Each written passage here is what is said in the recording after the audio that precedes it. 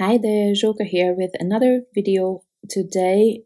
This one features the Spellbinders June 2023 small die kit, which is this one. And it's another really cute kit. It has an octopus, jellyfish, and they are different layers, as you can see, that you can create from different colors. Then there's some I don't know if they are seaweed or algae or whatever they are called. And you can create a sign with two different sentiments and then a star. So I created or die cut my little animals from three different colors. And as you can see, if you know Spellbinders dies, there are interactive dies always the same, like this, that you can add either a foam dot in the middle of that circle, or I usually just die cut that part many times and then layer it up and then hang that part on it. But I didn't do it this time. I didn't want them to be interactive, but it would be a fun way. I did not do that because from the octopus as well, I die cut 3. One was just not enough. They were so cute. So, and those 3 will cover my card front pretty much. So I did not want them to also move, you know. There wouldn't have been space for that. But if you only place 1 on the card, then it's perfect for if it's interactive. And it's really not difficult to do. I could have done it. Normally I avoid interactive cards. But yeah, this time I could have done it.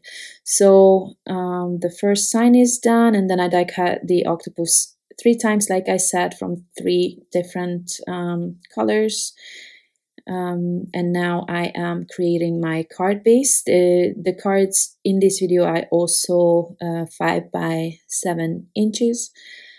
And then I am adding some foam tape to the head of the octopus to create a little bit of dimension, and I'm not going to glue down the tentacles, just so that there's a, you know, there's movement on the card. I did not use a very thick foam tape. I think maybe like 2 millimeters or maybe even just 1.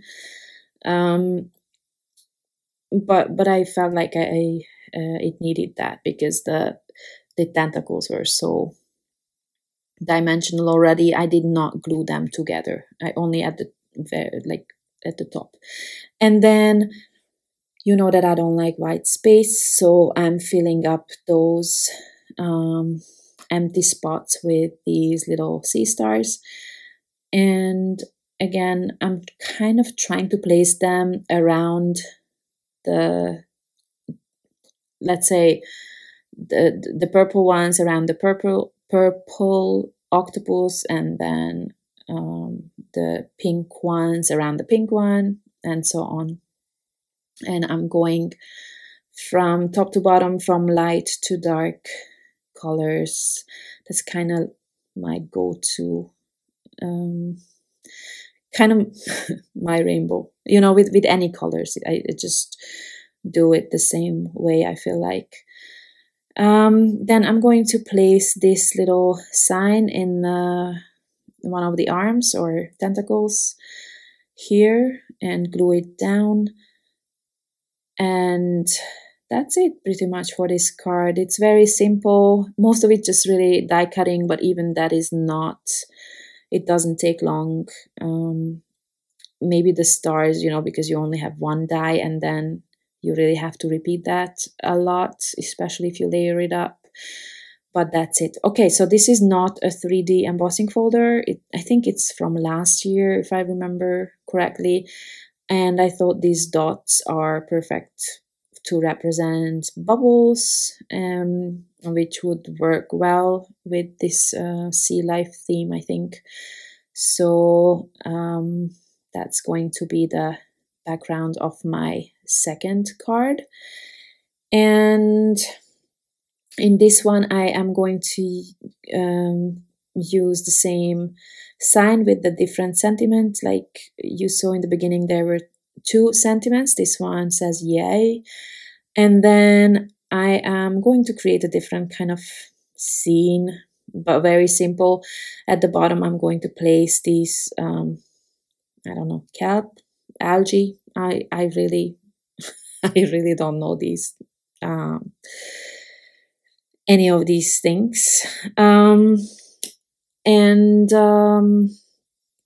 what did I want to say? Oh yeah, that there's only 2 dies, but I think they cut more than 2 pieces, maybe 3, of these seaweed, and I wanted to create a bunch of different ones so that they don't repeat. I don't know why, but I don't quite like repeat patterns, so I try to create a bunch that look different, and then once I'm kind of happy with what they look, I start to glue them down, and then I want to place some around my sign so that it kind of entwined. But at the later point in the video, I am going to realize that I want more seaweed, so around well, you will see, maybe you will see what I mean. It's all kind of one level, you know, and I don't like that. I like a bit more random things because I feel like that's a bit more organic. And once I place my jellyfish, I actually add some foam tape to these as well. And I will again go from darkest at the bottom to lightest at the top. So they are just going to swim kind of from top to bottom. And I will come back to the seaweed. I call it seaweed, but it could be totally different. And I will add some more to, you know, to make some of them longer. I hope that makes sense. You will see in a second. And again, this card is super, here it is. Also, I'm placing some behind that sign. You can, of course, you cannot see the bottom of it, so it can basically be that long, right? Just, I don't know. For me, this looks a bit more natural.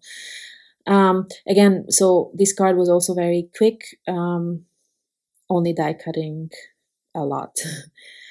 So I hope you like them anyway. I hope you like this month's kits. I think they are really cute. And then I hope to see you on the 10th. I still have to do the voiceover for those videos, but I hope I'm gonna manage. Thank you very much for watching, and again, I hope to see you next time. Bye bye.